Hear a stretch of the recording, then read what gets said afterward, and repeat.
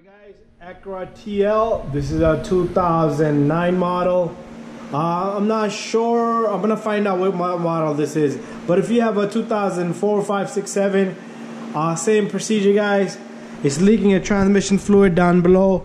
So what I did was I took off a whole bunch of clips. There was a clip over there, and then there was a number 10 over here. A whole bunch of clips that goes onto this cover right here.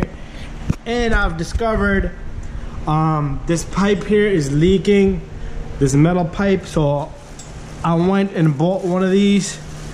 Here it is. This is the pipe. The part number on this is, I got it from a Honda. All right, the part number is 25210RDA000. All right, double triple zero. All right, inside this bag, let me take it out of the bag.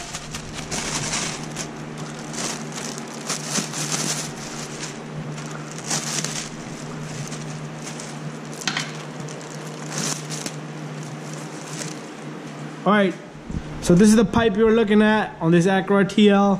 So again, this is the Acura TL. Transmission pipe is leaking. This is the pipe. It's down below, guys. If you need to change this, you need the part number. I got it right here. Very simple procedure, guys. Alright, so right down here, once you remove the cover, you need to take off this number 10 here, number 10 there. Alright, take it easy. Sometimes they break, but you don't want to heat it because there's a radiator right up below. I removed this little clamp right here. Push that clamp off, that pipe will come off. Take off this. I was not able to manage to grab this one because up on the top. And what I did was I pushed it off from this end, and then I'll push it back on that. I'll take this pipe, put it on the new one. Did the same thing here. I took it off over here, and I'll put it on the new one. I'll take it off from right there later on, and then install it right back, guys. Very simple job. If you're seeing your liquid transmission fluid coming down this pipe around this area, that's what it is, guys.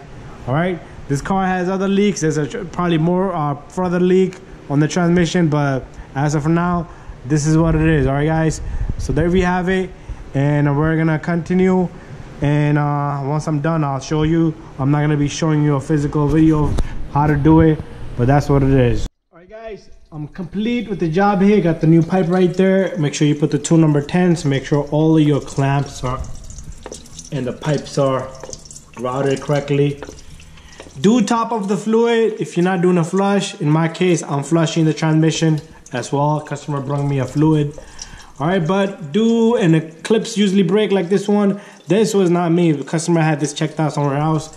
So I will tell him to bring me a few clips and I will put that on for him. But anyways, look. So I got the clips on, got the pipes on, and I'm sorry, I got the clamps on, and that's about it, guys. Wipe it down, top off fluid, or flush the fluid, and you're all done. That's how you're gonna replace those two little pipes, the metal pipes that goes from a transmission to the radiator to cool off the transmission fluid. All right, guys, don't forget to subscribe, share, and like all of my videos, and Acura.